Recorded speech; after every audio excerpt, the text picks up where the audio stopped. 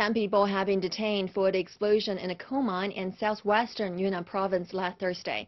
The explosion had killed 9 people and caused 48 injured. On early Thursday morning, the contractor of Yujing coal mine gathered about 80 people to Shaosongdi mine. Those people were believed to have armed with knives and tubes. Shortly after they arrived at Shaosongdi, the mine exploded.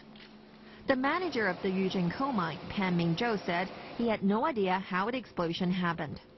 Local police say, based on preliminary investigations, the explosion was man-made. 10 people, including the 2 contractors of the disputed mines, have been detained for further investigation. The 2 coal mines, Yujing and Shaosongdi, are close to each other and have disputes over the coal resources.